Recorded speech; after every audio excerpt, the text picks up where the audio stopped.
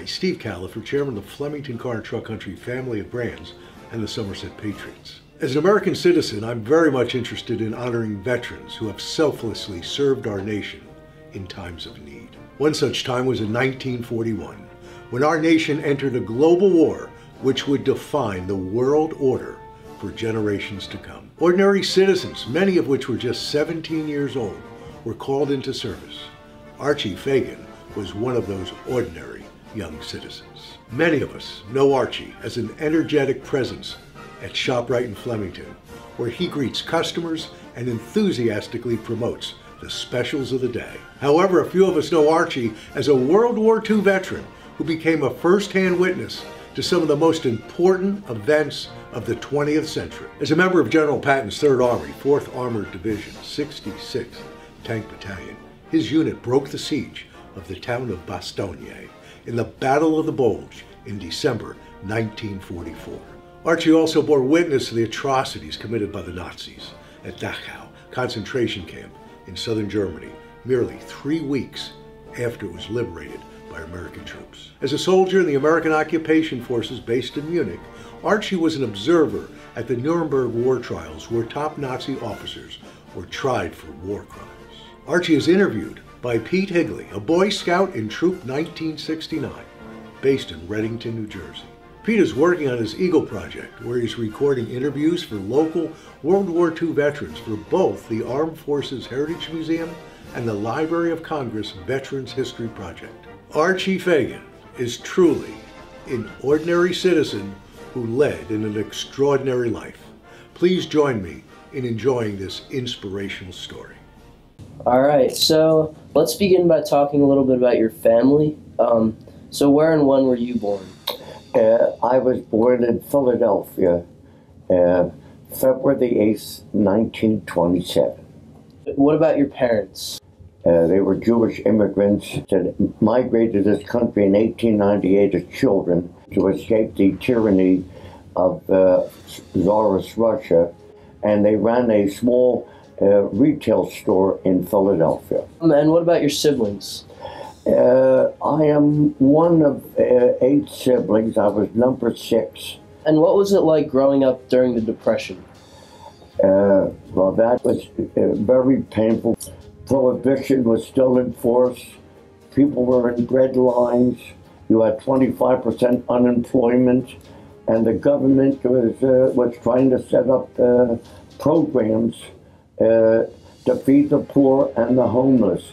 My mother and father couldn't take care of me because number 7 child, and so they farmed me out to my mother's parents, who raised me during that time, during the Depression.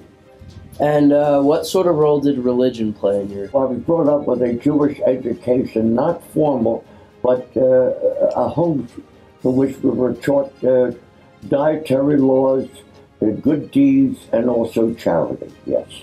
And did you have a job growing up? I delivered orders for my mother's and father's grocery store. I had a little wagon. I remember delivering orders to the speakeasies then, which was, Prohibition was still in force in 1932. I worked as a teenager in the drugstore for 25 cents an hour. Yes, I was always had a job and work. And do you remember any sort of discussion around the house or around the dinner table regarding the situation in Europe? My father was an avid reader. He read the Jewish papers, the Forward at that time, and they did recount much of the anti-Semitism that was going on under Hitler's regime after he took over in 1932 as he became chancellor. There were reports of coming through, but it was not emphasized by the American press or media. We had to learn it through the newspapers, the Jewish newspapers. And do you remember the attack on Pearl Harbor? Very vividly, yes. I was in my early teens. It was Sunday, December the 7th, 1941. The Japanese committed that day of infamy in which they almost completely destroyed the American fleet. And we knew that we were going to war. After the president declared war on Japan and Hitler's Germany declared war on the United States, how did your life change? Well, it changed dramatically. We went on a full wartime basis. We were told to conserve. We were issued later on ration books to buy food. And my brother was drafted when he became what his number was called up. And you graduated from high school in 1944. So Yes. how soon after that were you drafted? About a month after I graduated, I received a letter from Franklin Delano Roosevelt. It said that greetings, report for induction to your local draft board. You're now completely drafted. I was sworn in to defend, to support, and the Constitution, and I was queried whether they wanted what branch I wanted to go into. I said I would love to go into the Navy, but they told me, soldier, you're in the Army now. We were put on trains and sent to Camp Wheeler, Georgia in late June of 1944, where I took 16 weeks of basic training. We came from young boys in civilian life as children, and we were turned into men in 16 weeks. We marched in all kinds of weather. We went under fire, under barbed wire. We were giving intense training for the war. And where did you go after Camp Wheeler? I was given a 7 days furlough before I had to report to Camp Pickett, Virginia for overseas duty, where we went over in convoy. Took us 7 days through sub-infested waters to get to Le Havre, France. We landed in December of 1944. Early invasion was in Normandy. We landed further down the coast at Le Havre, which was a major port, but it was bombed out. And we were given the job of guarding German prisoners that were captured during the invasion 6 months earlier. That was my first introduction of meeting the German Wehrmacht, but they were prisoners then with the POW shirts on them, and we guarded them until we got orders to move up to the front. Several days, or maybe a week after we landed, we were put on French trains that took us to Paris. From Paris, we were fed by the French, and then we debarked, and we had to march 24 hours just for short breaks up to the Belgian border. And what do you remember about the city of Paris? Very little. We didn't see. Paris was under blackout. It was the major city that the Germans had taken over and captured. It was a captured city, had lost all its city of lights. We only been fed at the train station there by French women that they didn't look at us as liberators. They looked at us as late to the game. They looked like they were bedraggled and abused, but they fed us from the canteens there so that we would have food to march up to the Belgian border. What was the morale on this march from Paris to Belgium? We young soldiers of 17, we didn't know what would lay ahead of us.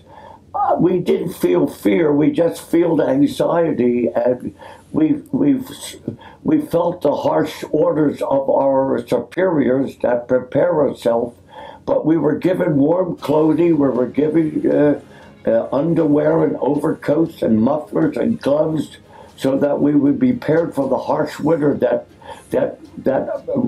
arrived us at the front. And once you reached Belgium, what happened?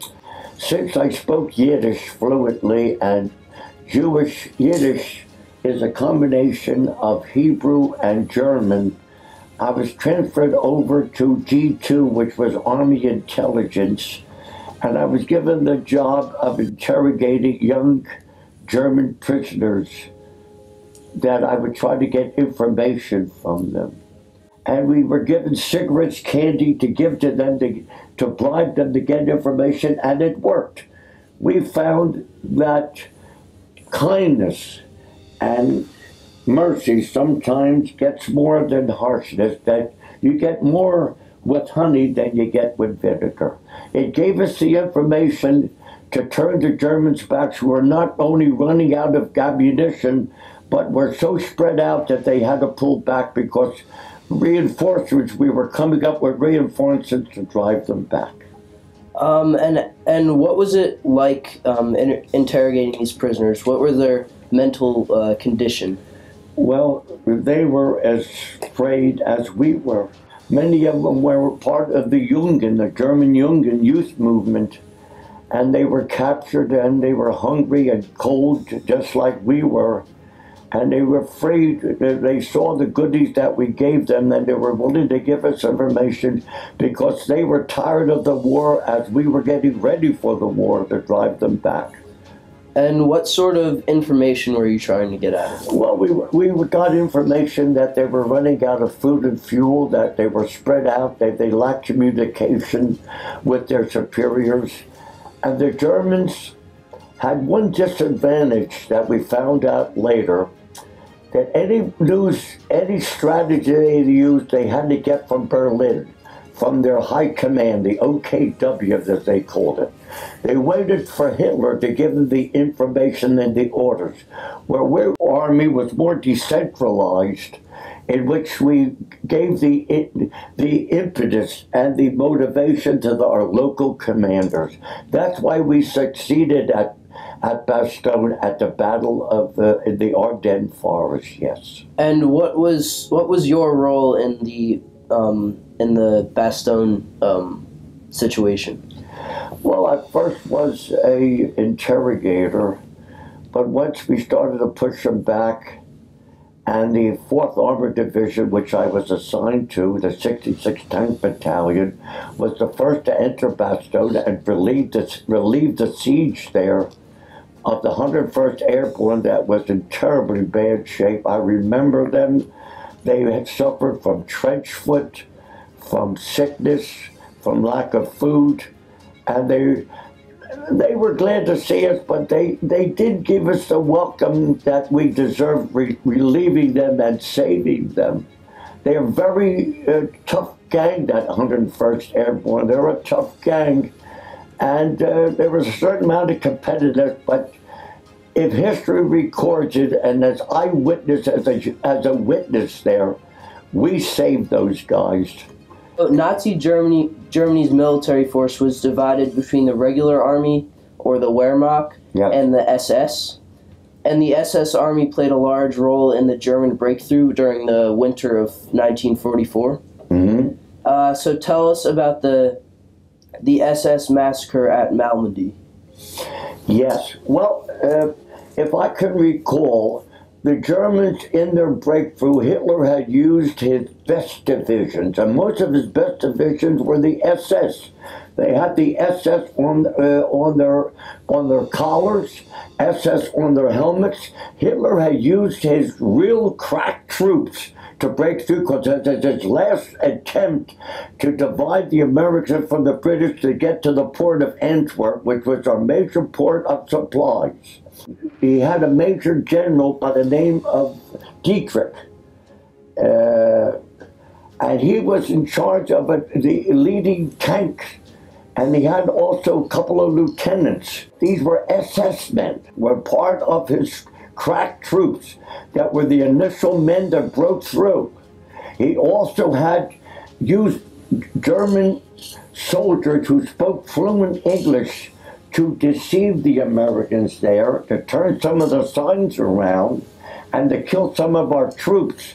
They used every conceivable weapon to gain access to the Meuse River and to enter, but they failed. Because as they ran out of gas and as we came up with further reinforcements, actually we were told the generals were truly worried Patton was forced to work, send us up overnight without any rest up to the front to push the SS back. The SS are the cruelest of the German troops. We learned in the war that as the Wehrmacht went forward, in later wars in Russia and in France, they were followed by the SS killing squads, the Earthbox killers. And they would kill all the partisans and the Jews that they found as they followed the Wehrmacht. But in the Battle of the Bulge, the SS was up front to make the determining breakthrough, which they failed because of the resilience and the courage and the fighting spirit of the American fighting man. And what happened to U.S. prisoners taken by the SS?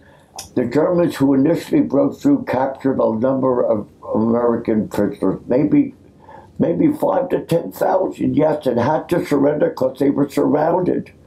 But they put up a fight, many were killed, and so they were captured and hounded and taken over to Malmedy, which was near Bastogne and Saint-Vith in the Ardennes.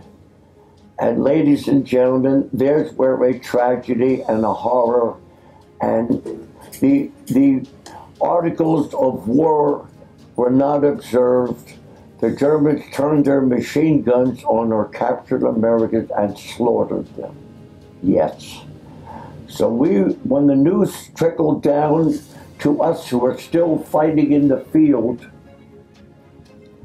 we were told, gentlemen, if you're Jewish, because our dog tag said H on there, throw them away if captured. We were given orders to take no prisoners. That's what the result of Malmedy. It is to be remembered this day that our men who had to give up were slaughtered because they couldn't defend themselves. After Roosevelt died, our president, our revered president, he died of a stroke in April the 12th, as I remember, in 1945. Harry Truman, the vice president, ascended to the presidency, and he conferred with Churchill, who was the British prime minister, and Joseph Stalin, who was the Russian counterpart there, that the Russians needed revenge. And the deal was made at Yalta, where they met on the Black Sea, that we Americans were not to go into Berlin, we were to leave it to the Russians, because, ladies and gentlemen, in the truth, the facts show that the Russians, of the Allies and the participants in the war, lost the most people, both military and civilian, of around 50 million, yes. So they needed to get into Berlin to show Hitler what the Russians were going to do. And so we were ordered to go southeast. Do you recall crossing the Rhine and entering Germany? Yes. March up. We found out that the Germans made a terrible mistake by not blowing up the bridge at Remagen over the Rhine River, which was Bastogne, the Ardennes was near. And that's where we crossed the Rhine River at Remagen. We were proceeding. The Germans were falling back. And what was the significance of crossing the Remagen? That was a morale booster. In fact, the news got back that George Patton, who was head of the 4th Armored Division, he wanted to show his victory and his ego, that he urinated into the Rhine River as we crossed it at Remagen. And describe what the German countryside and the towns looked like. If you go to Germany today, you'll never visualize the destruction that we saw 73 years ago. Our bombers and the British Lancasters, they pulverized Germany to smithereens. And at this point, were the Germans still putting up a fight in the war? Yes. The Germans were defending their motherland. Don't forget, the Germans were falling back, but they did have the Siegfried line. They did have the Rhine River that they used as defense barriers. News came back that they were asking for an armistice or some terms for surrender. But under the altered agreement between Roosevelt and Truman and Churchill and Stalin, that there was nothing short of unconditional surrender.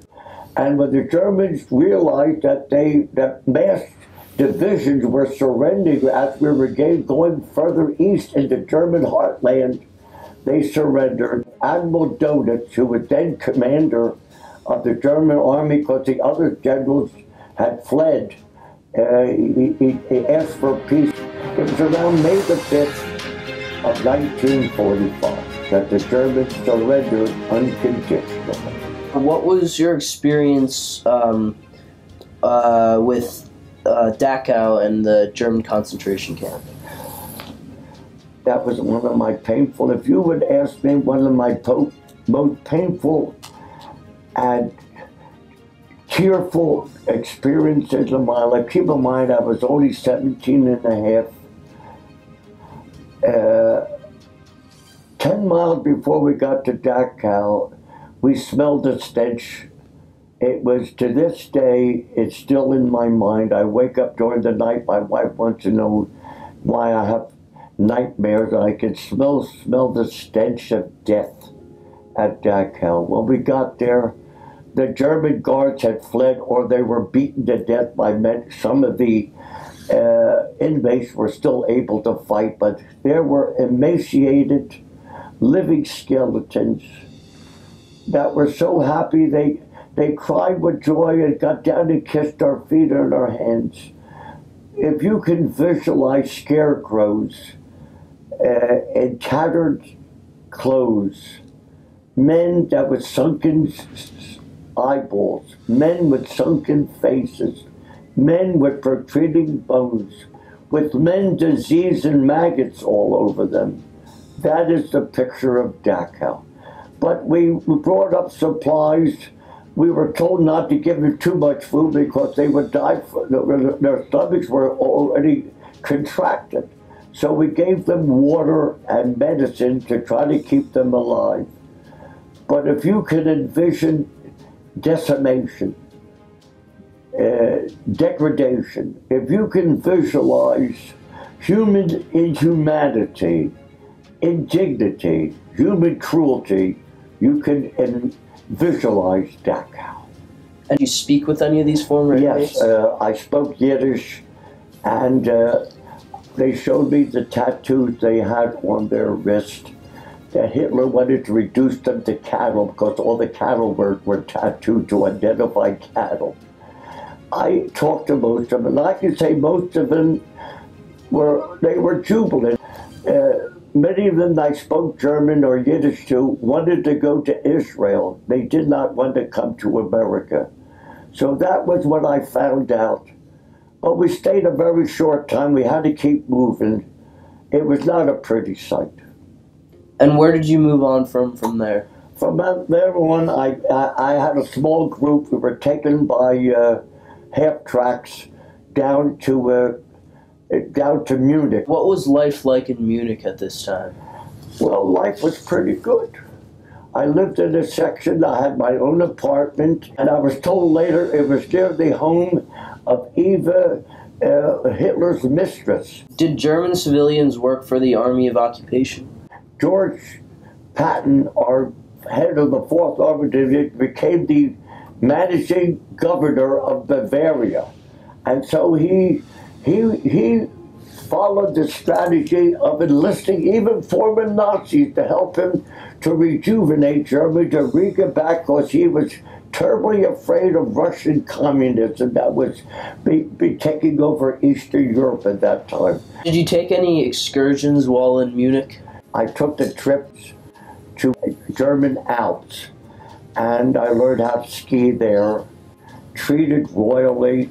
And later on, we took a trip to Berchtesgaden, which was Hitler's eagle's nest, right near the Austrian border. And we were given plenty of food. We were really treated great. So we did take several excursions. And how did you come upon the opportunity of appearing in of witnessing the Nuremberg trials? And the colonel came to me to ask me if I would like to go up to Nuremberg. The Nuremberg trials were in progress. If I would go as a military observer. I acceded. I said, "Thank you, Colonel. I would like to go." And so we were accepted by the military police. They wore white helmets as visitors as military observers, and we were given quarters and taken over to the Palace of Justice. 2 days I was there in September. We sat up in the gallery with earphones, and the Russian prosecutor, I remember, was talking about the inhumanity and the persecution and the damage that the Nazis had done on his people. And so that was going on, and we had interpreters there. And as I looked down, I could see Göring, Hess, von Ribbentrop, Keitel, Jodl, von Papen, Ernst Kaltenbrunner, the German man who ran Der Stürmer, the German propaganda machine. His name escapes me right now, but these were all. Admiral Donitz was there, who capitulated. They were all there. I saw every one of them, and behind each one of them was an American military police guarding them. And this was the array of the German Nazi prisoners that I saw firsthand in September of 1946. And where did you go after this? Well, I was there for 2 days, and then we had to go back. And I reported to the colonel in Munich, and that was September of 1946. And he asked me if I wanted to stay longer with a promotion, and I told him, "Colonel, thank you." If I remember clearly, that I wanted to go home, to go to college. I was not born to be a career soldier. And so the ship that took me home was the General Harry Taylor. It was a new Liberty ship. It left the end of December of 1946. It took, the North Atlantic was very turbulent at the time. I remember I was seasick all the way home. But when I saw the Statue of Liberty and the lights of New York, I got down and cried, ladies and gentlemen. You have no idea how beautiful America looks when you've seen the desolation of war for almost 2 years. Ladies and gentlemen, pray for peace, because war is a dirty, evil. It's man's inhumanity to man, and many millions were mourning after enduring. Pray for peace. And I would just like to thank you for sharing your story today, and it has been an honor to interview you. Yes. And I'd like to thank you for your service as well. So thank you very much. Pete, can I thank you for having me? Yes. And please forgive me if I became melodramatic. Please forgive me. It brings back memories, and I'm a tender, sensitive person. Thank you for having me. Thank you very much. Thank you. Thank you. Thank you.